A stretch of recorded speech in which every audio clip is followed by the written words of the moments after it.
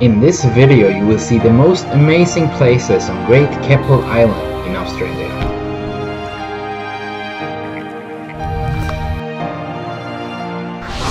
It was early in the morning. We had been driving up the east coast of Australia in my van. We had made it all the way up to a city called Rosslyn. That's where the boats go from out to the famous Keppel Island. It was a beautiful morning and we were getting ready to drive to the Keppel Bay Marina.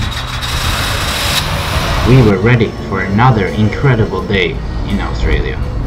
This is the Keppel Bay Marina and this is where you have to go if you want to go out to the Keppel Island. A day trip out to the Keppel Island would cost about $45. We are on the way. It's a 45-minute boat ride. The water close to land is a little bit murky, but when you come into the Keppel Island, you will have an amazing blue color. The Great Keppel Island is the largest island out of 18 islands located outside the coast of the city Yeppoon in the state of Queensland in the northeast part of Australia. We got into land and started our hike around the island. We are now on Keppel Island. It takes about 2 hours to go from the east part to the west part of the island, and it's about 5 kilometers long and 5 kilometers wide. We were walking on Fisherman's Beach and heading down to the south part of the island and Monkey Beach. At the end of Fisherman's Beach you will get into a hiking trail that takes you to the next beach. This is one of the hiking trails that takes you around the island. Coming up is a small beach called Shelving Beach. On the hike you will most likely see some lizards and other animals.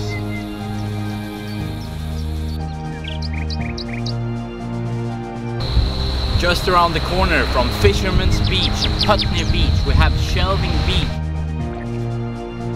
This beach is a smaller beach where you can do some snorkeling and you will most likely have the beach all to yourself.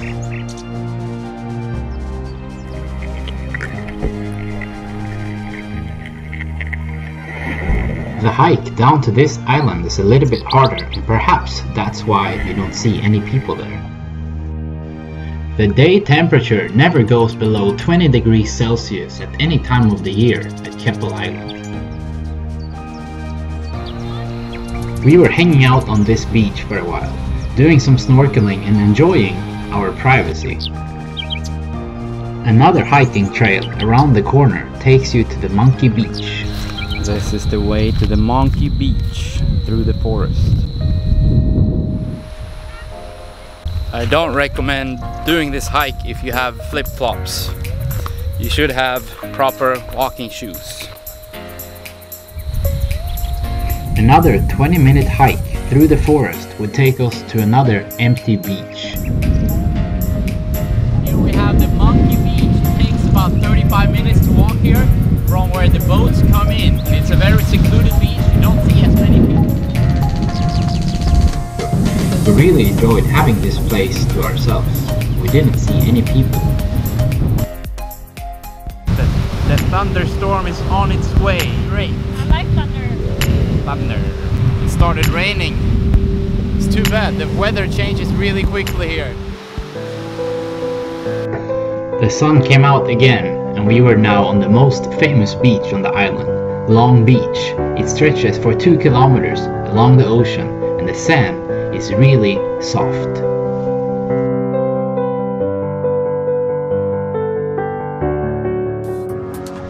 We got off the beach and were about to start a new hike to the other side of the island, through the forest and up in the mountains. Now it's hot again. No more thunderstorm. It took us another 40 minutes to get up to the top of the island. We have been walking for another couple of kilometers and now we are back down to the beach. We are here. Another incredible beach here on this island.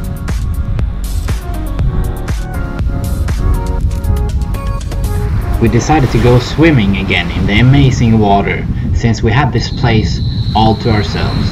We have been walking for a couple of hours now.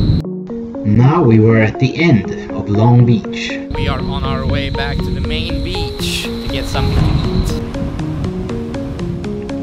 eat. It had been a really great day at the Great Keppel Island. We hadn't seen almost any people, even though we had been to about 6 beaches. We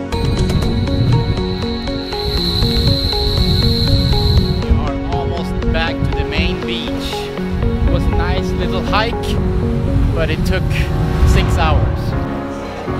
Now we have a reward after a 6-hour hike.